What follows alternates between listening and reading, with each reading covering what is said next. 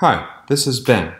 This video is to show you how to add more than one Wi-Fi SSID to your Lynx CI running on a Raspberry Pi. Of course, this will work for anyone using a Raspberry Pi, but this application is for the Lynx CI cryptocurrency.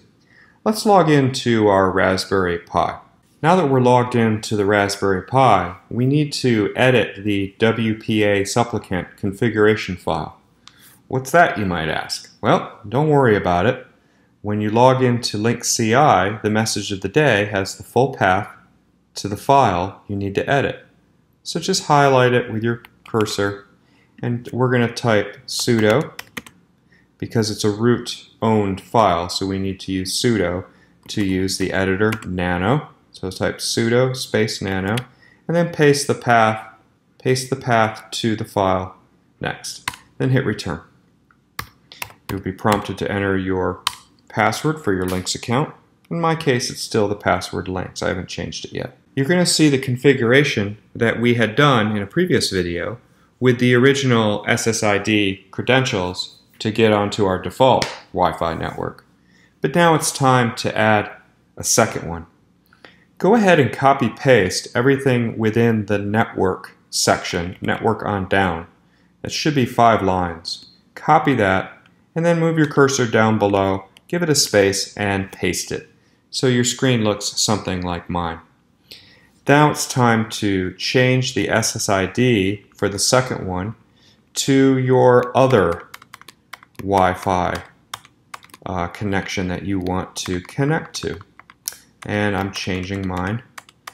The reason why you might do this, in my case, is when I'm at conferences or conventions or meetups, I like to put a Raspberry Pi in my bag, and I plug it into a power pack, and I have my phone tether through my cell phone provider, and I turn that on, and this is the credentials for my phone tether Wi-Fi. And then I can take the Raspberry Pi out of my bag, plug it into the power pack, turn on the tether feature on my phone, and I have a fully functional Raspberry Pi running Lynx that's mining and confirming transactions on the network.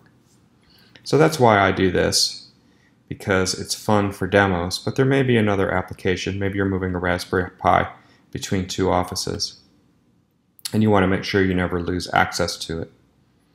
Okay, so I've added my second SSID and the password for it.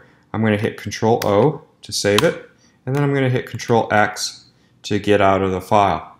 So in order to truly commit the change and see it working, I'm just going to type sudo and then reboot, and that will reboot the Raspberry Pi. When it comes back up, it will connect to the first SSID in the list that it can get an authenticated connection to. So order them in the preference that you would like. I hope this video was helpful.